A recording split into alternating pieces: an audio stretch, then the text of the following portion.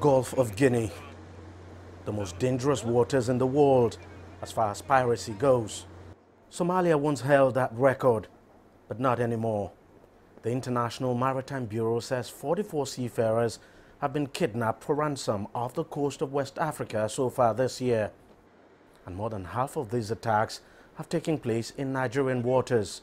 The coast of Nigeria presents a coastline that has a lot of shipping activities.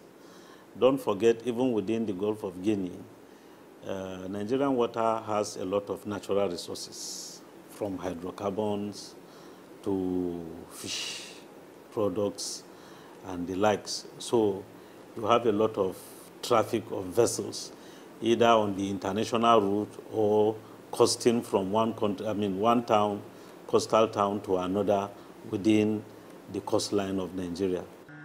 Vessels from the oil-rich Niger Delta region are prized targets.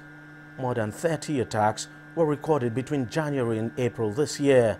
It's prompted the Nigerian Navy to deploy 10 warships to the region.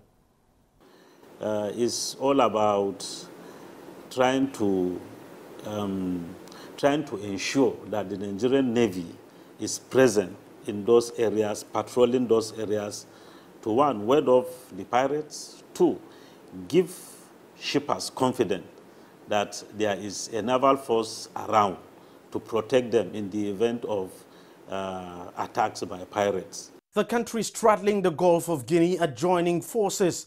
In May, they held a sea drill to sharpen their skills and coordinate operations. There's a long way to go to combat piracy in the region, but experts say working together is a step in the right direction. Deji, Badmus, CCTV, Lagos, Nigeria.